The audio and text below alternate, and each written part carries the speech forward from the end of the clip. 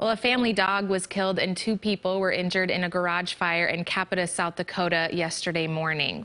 According to the Pennington County Sheriff's Office, the Rapid Valley Fire Department responded to a structure fire around 9:40 a.m. in the 1500 block of East Highway 44.